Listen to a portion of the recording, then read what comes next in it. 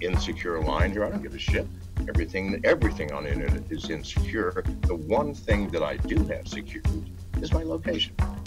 And the best hacker in the fucking world cannot find me on the internet. Right? You're goddamn right. So now, well, for the first 4 months we were here, we only communicated from a Faraday cage. All right. We had a special room that no signals could enter or leave. End of story. Everything was a hard line from our Faraday cage to another country. Now, this is not something that you can't download Nord on Google, for example, and pay $79 a year and get the same sort of security. Yeah. We have signal jammers. I mean, trust me, you can't find me, and that's all I care about.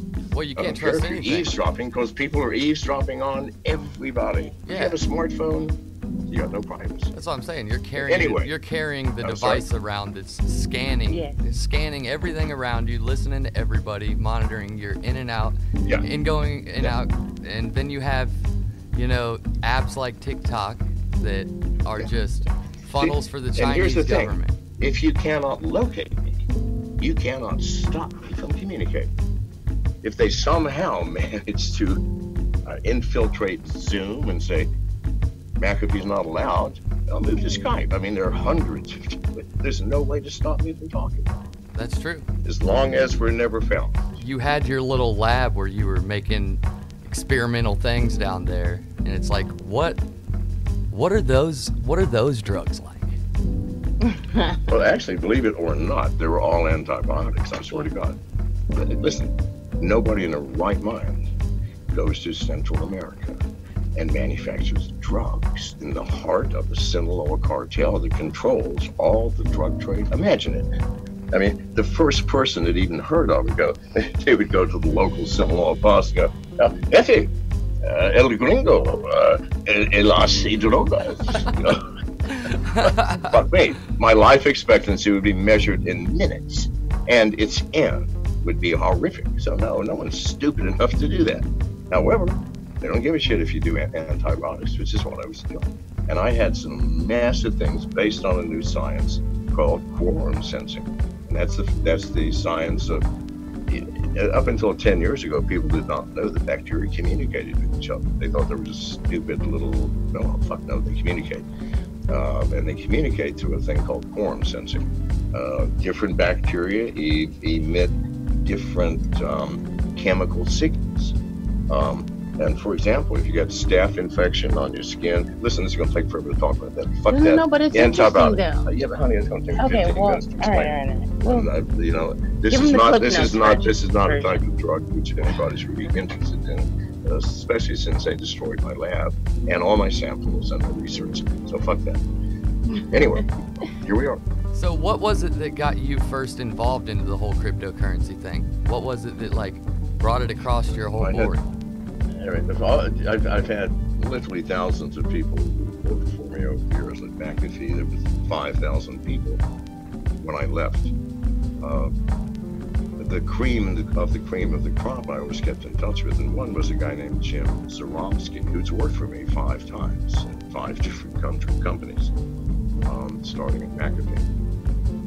And he came down to Belize when I was down there, specifically to force me to read the Bitcoin white paper, which I did. And I instantly saw the promise, not of Bitcoin, but of blockchain technologies and how it, because Bitcoin's as crude as you can fucking get. It's got no privacy, can't put smart contracts on it, it's got no distributed applications, it's slow. No, it's going to go away. However, the door that it opened has spawned an entire new field of technology. Blockchain-based applications. For example, they're putting unstoppable domains on the blockchain now. I don't know if you've heard of that. So if you're worried about the government taking their domain away from you, put one on the fucking blockchain. Unless you're tortured and forced to give up your seed keys, no one can ever take it away from you. Yeah. Now, to me, that is human progress.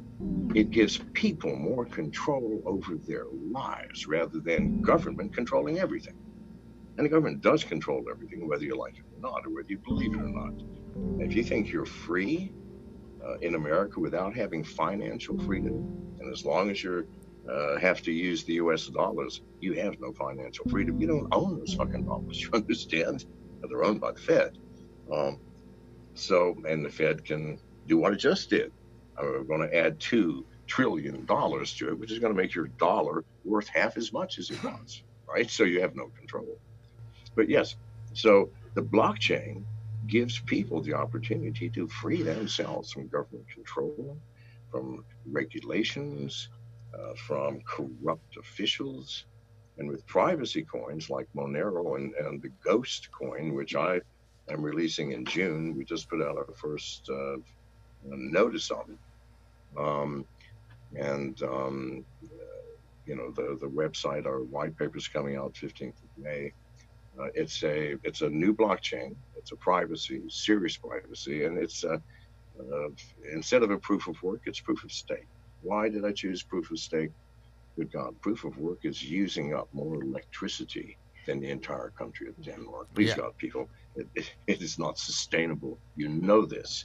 That's and right. With a tiny fraction of people that are now using crypto, if we want full adoption, we'll be using more electricity than America and Russia combined. It just can't work.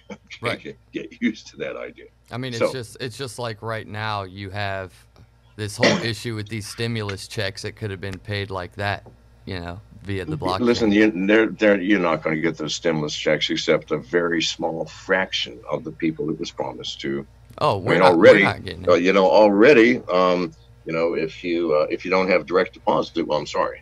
You have to wait for a few months. Yeah. Right, 5 months to get a check. Well, in 5 months, the dollar's going to be worth 3 cents. So, no, seriously, what we've done with coronavirus is destroy the world economy. And people go, oh, coronavirus has cost 17 million jobs in America. No.